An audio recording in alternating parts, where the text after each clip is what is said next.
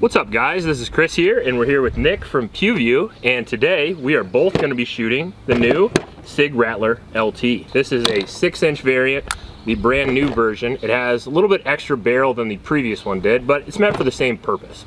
It's a 300 Blackout PDW with a piston system with AR controls. Very low silhouette. You're still packing 20 rounds of sub or supersonic, which if you're doing a 300 Blackout video, I feel like you have to shoot both. That's kind of the idea, right? Yeah, for sure. For YouTube, this is a 10-round magazine. He was just kidding. 6.5. 6.5 round for the YouTube reviewer. So the idea behind this is that Special Forces picked a bunch of these up, at least that I'm aware. Correct me in the comments if I'm wrong. You always do anyway. They picked these up because it's kind of a sentry gun. Like, it's great for a PDW, for a civilian, but the actual application, the military, at least what I hear, is they carry them with them, and you can run sub or super, and the new SIG optics actually have 2 different reticles, so you can switch back and forth because they're gonna have a different point of aim, point of impact. If you run subsonic, you can use one reticle to engage the heads of zombies in case they're, you know, patrolling on a wall or something like that, and you can be very, very quiet. And then if you want to kick in a door and go supersonic, you can go loud and have a lot more damage per round. So subsonic is what we're gonna be running mostly today. We have some S&B, we have some Federal 220, and then we also have some Winchester 200 grain. So we're gonna be trying that. And then I think we're gonna shoot some supersonic and some ballistics gel too. What are you gonna run for a can on this? I think the Omega 9K. We were gonna run my new Huxworks, but I don't have an adapter for 7.62, yeah. So that sucks. I think the Omega would look pretty good on that though. It's gonna look good. It's a little bit shorter anyway. Yeah. And that's kind of the idea behind the gun. The cool part about the MCX, if you're not familiar, is that they are very, very modular, even more modular than the AR. You can take these rails off, take the barrels off, replace the caliber, super easy, and it's a very modular design. And SIG's, you know, coming out of the game awesome because they have a lot of features on this. Yeah, you know, it's the full ambi as well. I forgot to mention that. All the controls, the magazine release, the bolt, and the safety are all ambi. So we're gonna go out and shoot it, see what happens. Now we'd like to thank the sponsor of this video, Battlehawk Armory. Battlehawk Armory is a family-owned and operated store in Grimes, Iowa, but they do ship nationwide. They have amazing prices and carry most, if not all, of your favorite gear, including Surefire, Trijicon, Magpul, and many more. We love supporting small businesses that do great work, so please check out Battlehawk. I'd really appreciate it. Since they're both from Iowa, give them some love. And we would like to thank the other sponsor of this video, the Sonoran Desert Institute. The SDI has been a long-time sponsor of the channel. We really appreciate them, and we really support what they are doing. They are a university that specializes in firearms education. If you want to get a degree in gunsmithing, drone technology, or anything else associated with firearms, it's never been a better time to be your own boss, so you can go out and start your own business, or you can work for one of the quality companies that you've always wanted to. All you have to do is go over and check them out and start your future now.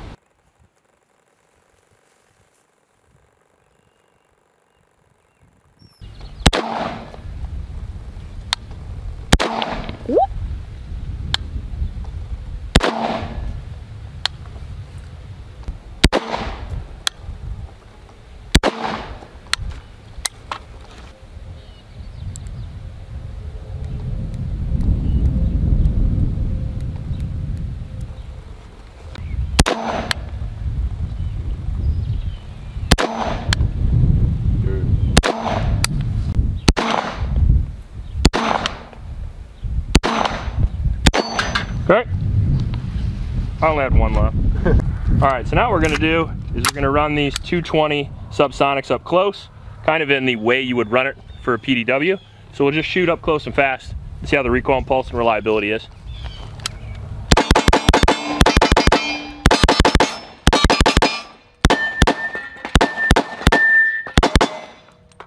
Quick, like this. All right, we got some pretty gnarly Winchester 220 grain subs.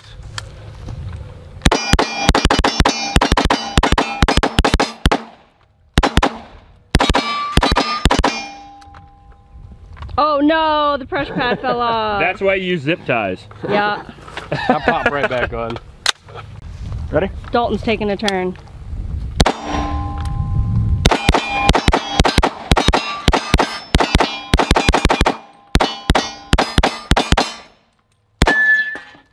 Woo!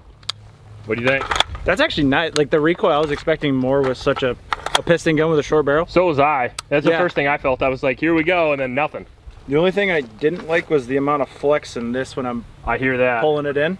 I could stand to have a larger pistol grip too. I got baby hands, you got big hands. It's true. I don't mind this at all. Okay, sexy. All right, so it has ambi controls, bolt release right there. This is kind of the manner in which you'd store it, I imagine, 20 round mag, so it's flush fit. And then if you have a foldy brace or a foldy stock, flip it out.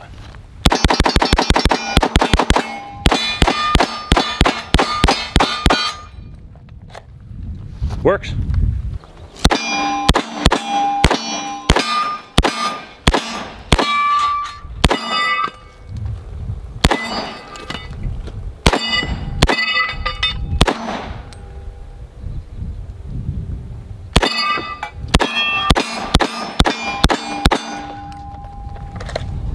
This is mine.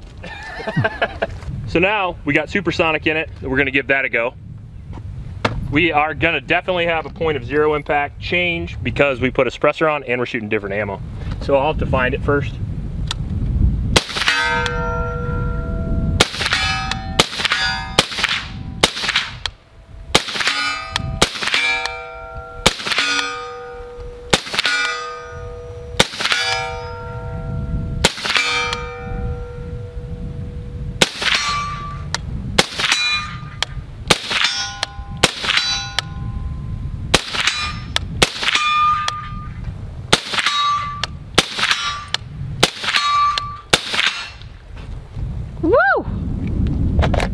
So it changed the impact about a foot left, but obviously it's still accurate because if you just adjust or get one of those cool new SIG optics, you can have two reticles.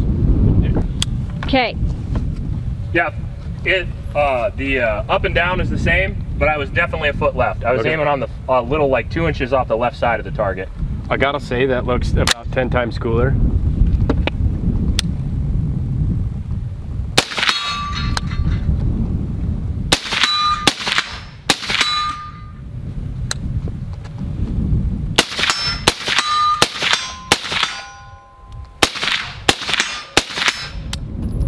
At least it's not smoky. I can see really good. Yeah.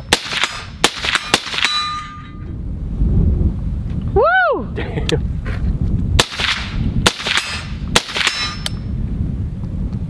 It's like going right into the optic, so it just looks like I'm shooting through fog. You might need to know how to do that someday. Jesus, that's a lot. That just looks great.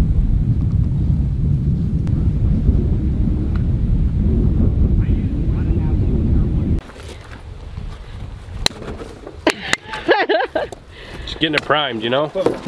How many handsome men does it take to put up a ballistic gel target? Should work. So this is clear ballistic gel. This is a torso. Lieutenant Dan.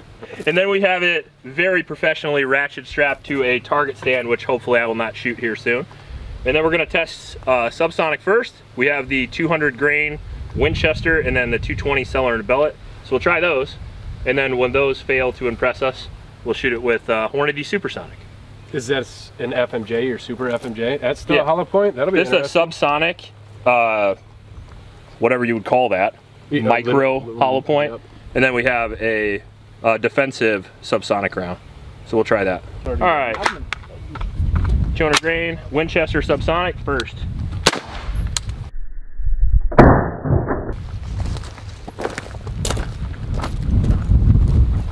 Went right through and out the other side, but it does have a little bitty corkscrew wound channel.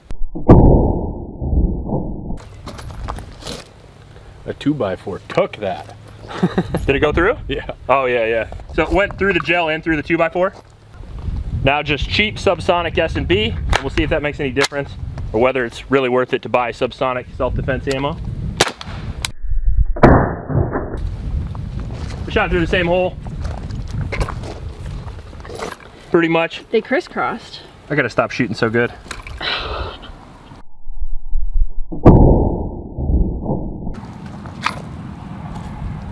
I mean, uneventful, but it would kill you. Yeah. I mean, that wouldn't feel great. I'm curious as to what a 45 ACP at this distance would do comparatively to that. Well, if we can find one inside, we should try it. Yeah, I think a hollow point would actually stop and deliver energy rather than just punch right through. Yeah. Agreed, agreed. So now we have some Hornady self-defense ammo. I don't remember exactly what it is, but I'll annotate it. But it's gonna be supersonic, so I think because of that, it's gonna do a lot more damage. We'll see. That is yes. There we go.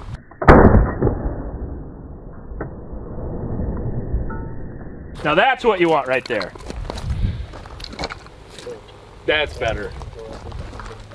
Oh, wow. Man, that is quite the wound channel. That doesn't suck.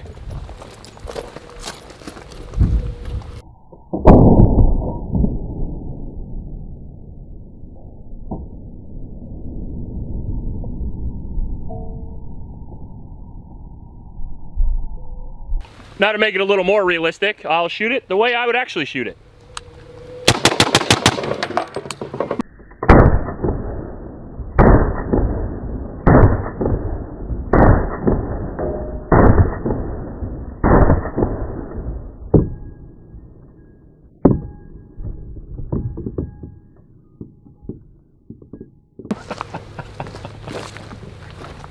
That's your wound channel.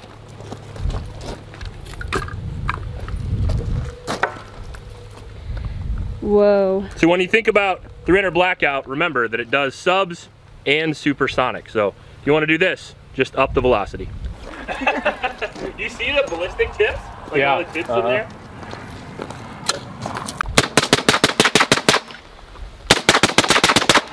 So now we're going to try a few different calibers just to compare, and I'm up with the new Ruger 45 ACP, and we have 180 grain American Eagle, at least I think it is. It's American Eagle 45 ACP, and they're only full metal jackets, sadly, not hollow points, because I don't actually have any 45 hollow points available.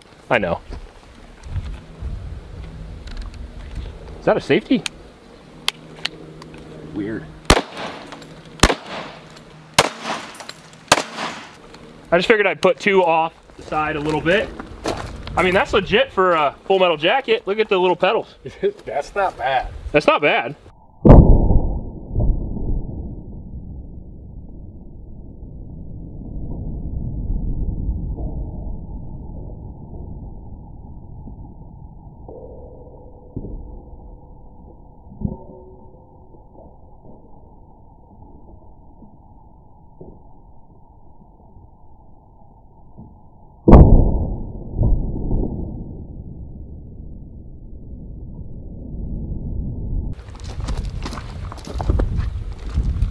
The way it looked when it impacted was kind of similar before you busted out the supersonic. Did it? Yeah. Yeah, it's like what, 220 grain versus 180 grain, so it's not much different, and subsonic is only one speed. So, you know, it's really, if you're shooting subsonic, it's usually about 900 feet, 10,000 somewhere in there, and then you just up the grain. Dalton, what do you got? We have the new Staccato XL Gold. We're gonna shoot the 147 grain SIG. Yeah, they are the Elite Defense, and that's what I carry. So I know it's a handgun, but most PDWs are 5-inch anyway, so I figured why not. You want low left? Yeah, just somewhere else. Damn. Nice.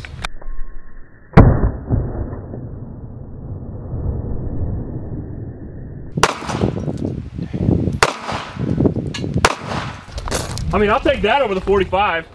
I know we were just firing hollow, I mean, that's a hollow point 9 versus a FMJ 45, which is not an even comparison, but look at that fucking shit. That's a decent channel. You could see where it started to slow down and like had no energy coming out the back. Mm-hmm.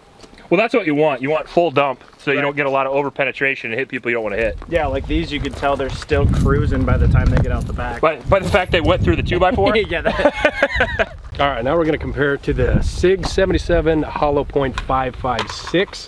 I assume this is probably gonna be quite a bit better than anything we've tried. More so dramatic, far. I bet. Yeah. Just go high left or high right, whichever. Yeah. If anybody's wondering, he's holding my home defense gun. That's okay. And that's what my home defense ammo would do.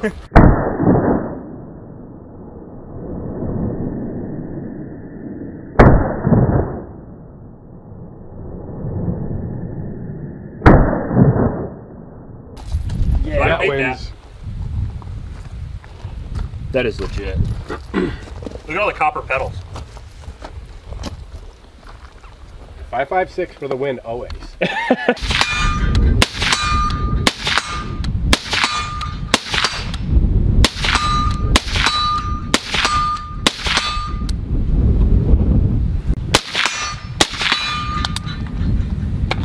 Oh, I only gave you 2 rounds. No, I think failed? I had a hammer ball.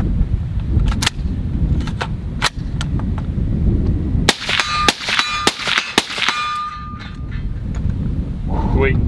So, in conclusion, or at least so far, what did we shoot? 200 plus rounds through it today. We shot subs, supers, shot a bunch of different kind of grain, and I mean, it functioned well.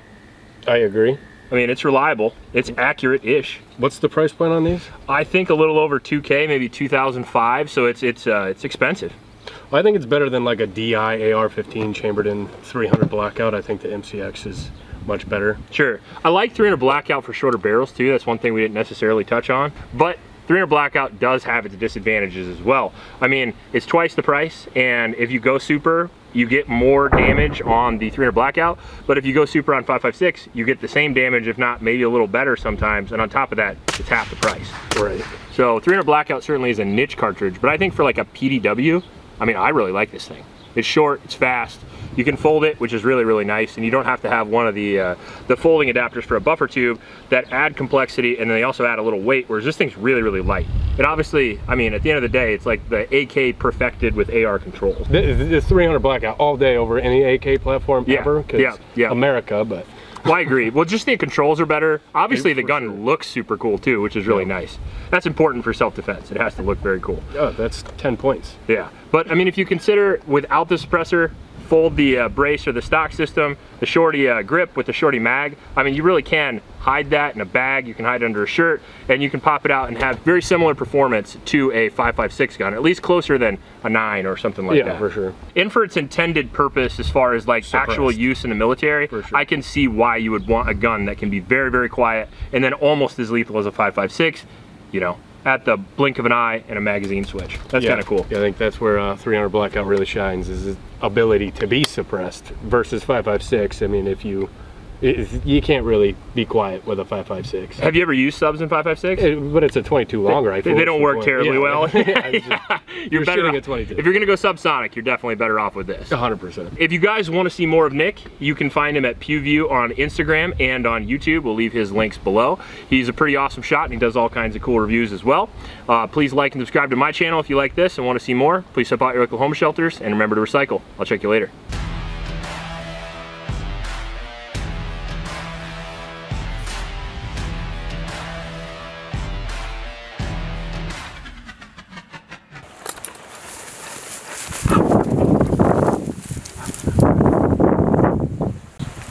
Are you guys helping me, or are you just causing trouble?